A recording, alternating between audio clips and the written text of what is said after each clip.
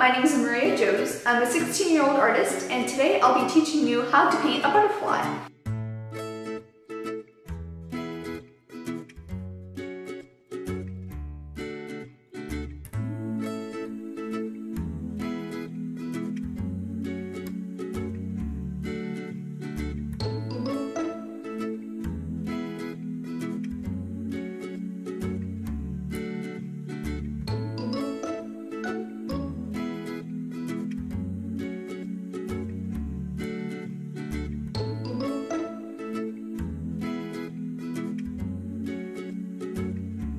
I'll be using oil paints, but if you don't have that at home, then definitely experiment with different types of mediums like watercolors or acrylics. The same techniques and methods apply. The outcome might be a little bit different because it is a different medium, so how it's going to look in the end is going to be slightly different from the painting I'm going to do, but hey, experiment and see how it turns out. So the colors I'm using are Cadmium Orange Hue, and this is a really nice base color, especially if you're doing monarchs because it's a vibrant orange and it'll really stand out. Yellow Ochre, Cadmium Red Deep Hue, Titanium White, and this will be our highlight color. Ivory Black for the body of the butterfly. So these are all the colors I'll be using to paint this monarch butterfly, but you could use whatever color you want. You can make a blue butterfly or a yellow butterfly, it's really up to you.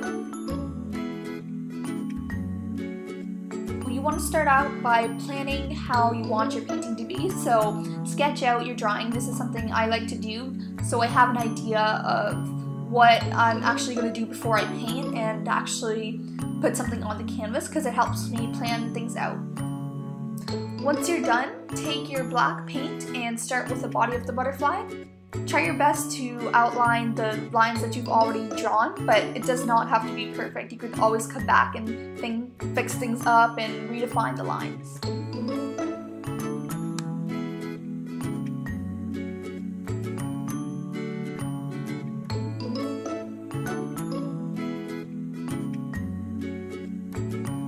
I'm going to start off with the lighter color first because it's much easier to blend and shade the rest of the butterfly with the darker tones like the oranges and the reds.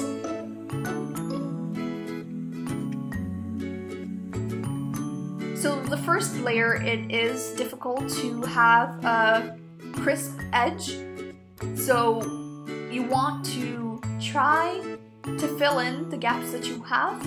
But later on, when you add other layers and the darker colors too, it's going to look much better, and you can also go back with the black paint and fix up the lines. Once you're done with the first layer of yellow paint, go in with your orange and fill in the darker spots of the butterfly. Don't be too focused on trying to shade everything really nicely together. This is just your first couple of layers, and you can start working in some other colors and bringing more depth into the picture. Now that I have a basic shape and form to the butterfly, I am going on to the white parts of the wings. Try to fill in those gaps as best as you can and get in those little tiny spots.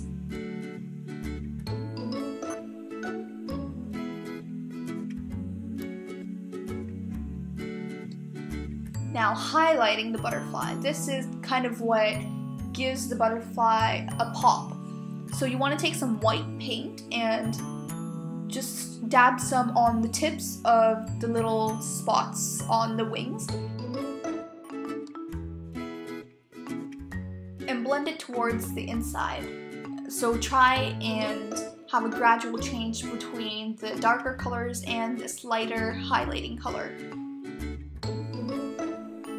To give your butterfly more depth, use a darker color and shade it towards the outside of the butterfly. So start on the inside corners and blend that nicely into the rest of the wing.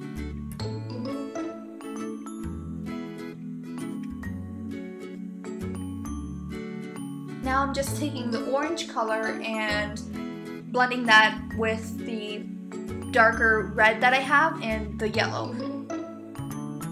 This just helps bring the two colors together, and the shading also makes the butterfly look more realistic. I went in with some more white paint to redefine those edges, make it look a lot more sharper, make sure that it's nicely blended.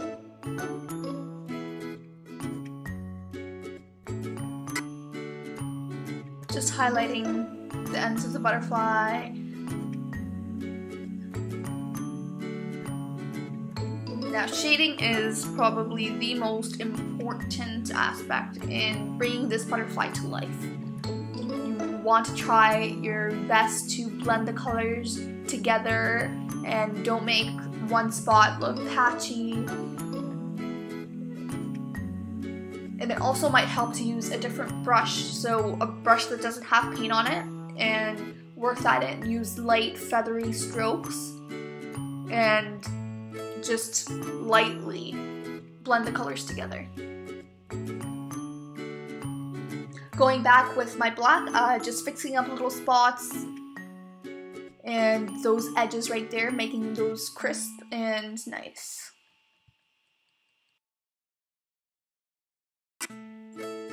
Final few touches, just adding a bit more white spots, and make sure that you don't make these symmetrical. You want to make some a little bit smaller, some a little bit bigger.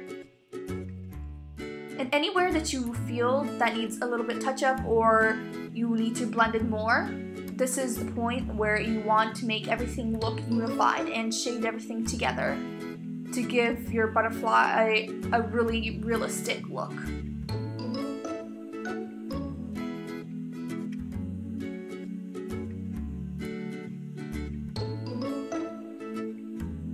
And I personally like to have one of the wings darker than the other. So typically it's the top wing. So as you can see, the top wing is more orange and the bottom, I'm adding it in a little bit more yellow. So it is a little bit lighter.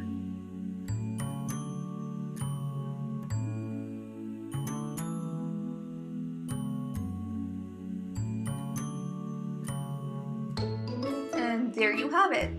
Now you can do whatever background you want. I just shaded the surroundings of the butterfly with green.